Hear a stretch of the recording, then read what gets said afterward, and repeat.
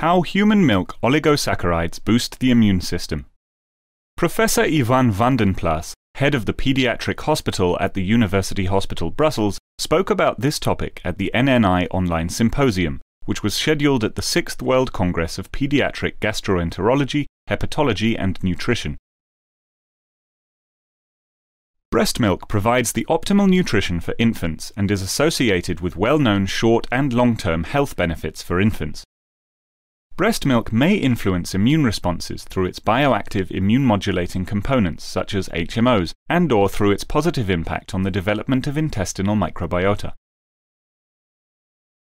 In fact, there is growing evidence that certain HMOs in breast milk have an effect on babies' immunity.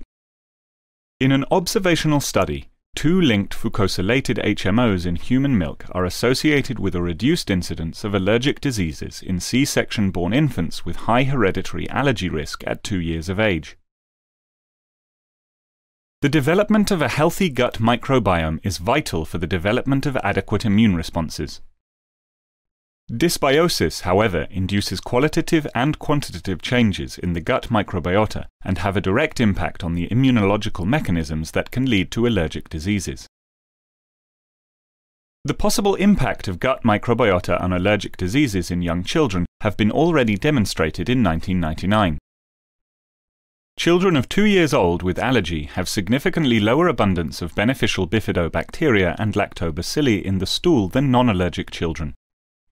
These differences in the gut microbiota composition amongst allergic and non-allergic infants were even present before any manifestation of the allergic disease.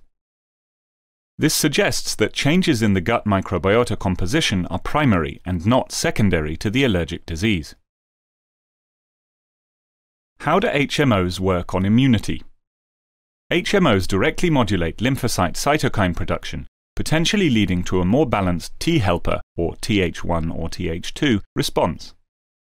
Also, HMOs indirectly affect immune responses by stimulating the growth of beneficial bifidobacteria in the gut and related metabolic activity in a specific way.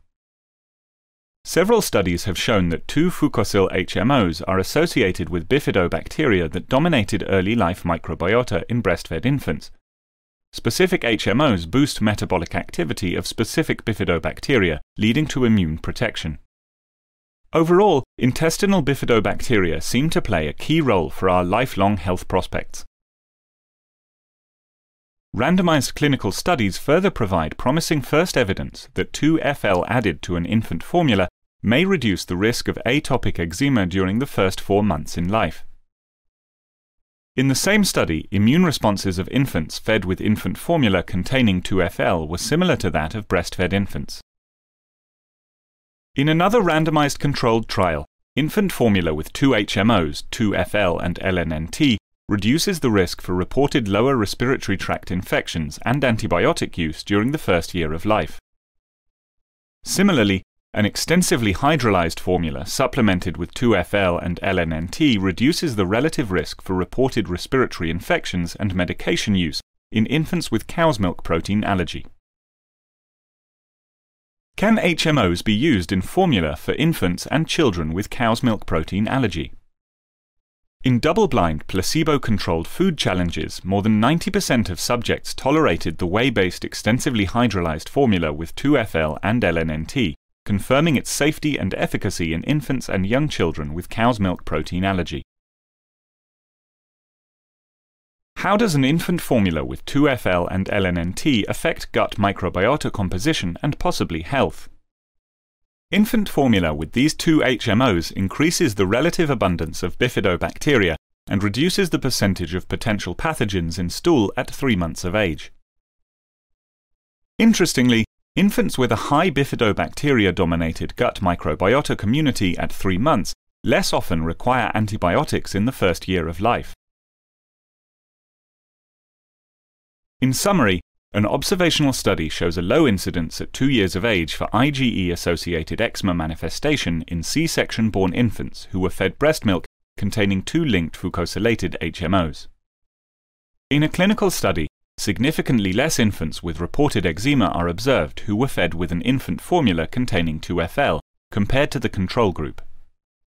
A randomized, double-blinded, controlled, multicentric clinical trial shows that infant formula with 2 HMOs shifted stool microbiota diversity towards those of breastfed infants in the first months of life. Also, infants with a high bifidobacteria-dominated gut microbiota community at 3 months less often require antibiotics in the first year of life. The addition of HMO in infant feeding is a new, promising concept in allergy prevention and management.